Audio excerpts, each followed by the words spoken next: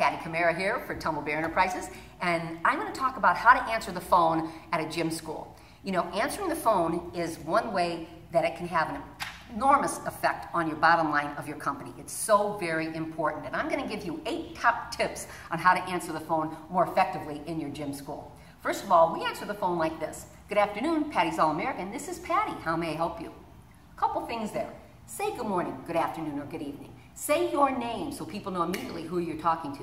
I used to have a pet peeve about that, about my copy company, and I actually left them because I get so angry. Now, I think when you only have so much time, and everybody only has so much time, you want to know who you're speaking to. So say the name, your name in that salutation or greeting, I should say. So make sure you say that. You know, have a phone script for your staff of exactly how you want them to answer the phone and key things that I'm going to tell you and ways that you want to have them explain the curriculum, the teacher's bios, all the ways that you want to make that just as perfect as it can be. Then make sure they understand that that's a guideline, that you don't want them to sound robotic about it, but giving them a script or an outline is very helpful. All right, so you answer it the proper way. Number 2, say it with a smile. Have a mirror. I dare you to do this. Put a mirror by all the phones in your gym and have them watch themselves as they answer the phone. You can hear a smile, just like I'm smiling right now when I'm talking. It just sounds perkier than if I'm not smiling and trying to be perky. So say it with a smile is number 2. Second part of number 2 is ask questions. Ask questions for your customer to be, hopefully, on the phone versus just keep spooting everything. We used to have a girl that worked here that used to answer the phone, and then when she heard that they were interested in gymnastics, oh, well, Patti Komara owns this gym. You know, she goes all over the world speaking, and she has written over 100 books and blah, blah, blah, blah. People don't want to hear that. They have no interest in that. Oh, and you're calling for gymnastics? What is your child's name? How old is she? Oh, Olivia, and she's 6?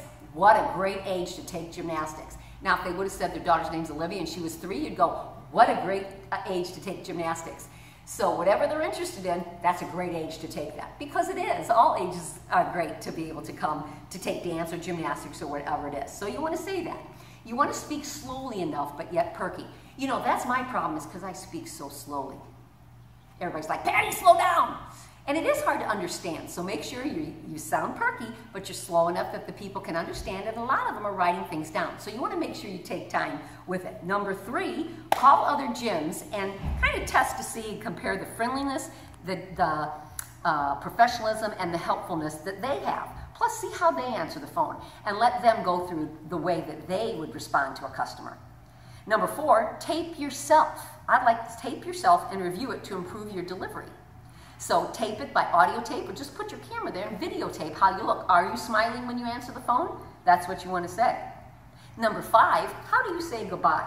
You know, I have a sister that when she's talking to me, she's like, she sounds kind of perky, blah, blah, blah, blah, blah, and she'll say, okay, well, we'll see you on Saturday then, goodbye. Every single time her goodbye is like way down here. And it's important that when you finish up, you go, okay, we'll see you Monday at 5 o'clock for the Tumblebear class, goodbye.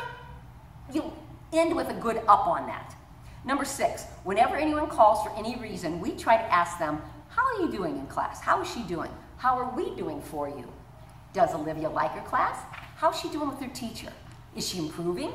Ask those questions, even if they call just for a makeup or to find out what time kids' night out. Now you'll be able to tell if the mom's harried and busy and stuff and doesn't want to keep talking, but find out how you're doing. Sometimes this is exactly when they've got an opening to tell you what's going on.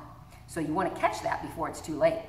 Number 7, use the phone cards. We have these, about 5x7 size phone cards that we put together so that anyone who's new in the office can grab them, and it'll be by department. So say it's the dance department. So they're new and they're like, tell us about your dance department. So the new person grabs the phone cards, and it has everything from how long we've been doing dance, to the dance teacher's bio, to what kind of curriculum and philosophy, what type of ballet we teach. Is there a recital? Are we a recital school? All those different things. Is there an apparel requirement? How much does it cost? Don't let people leave off the phone and there be surprises where they come to the front desk and they say, well, I talked to Patti on the phone. What? There's a registration fee? What's a registration fee? I didn't bring that much money. So you need to make sure you are thorough. And if you can't answer the phone, answer the question, say this, that's a great question and I'm not sure the answer. What's a good time for me to get back to you with that answer?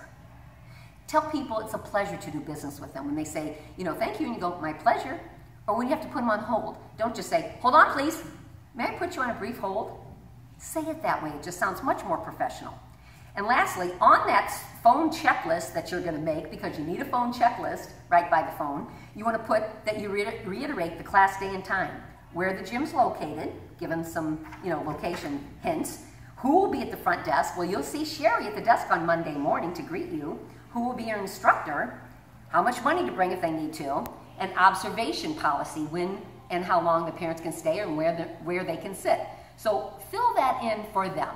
These are just some of the ideas I got on talking to the phone. This is from Front Office Excellence number 163. And I just want to reiterate that we just try so hard at that first impression on the phone. So get your people to really concentrate and think about how they can make each part of that phone call better. So if you'd like any more information, you can always go to our website, which is tumblebear.com, and you can always give us a phone call, 219-865-2274. Thanks so much.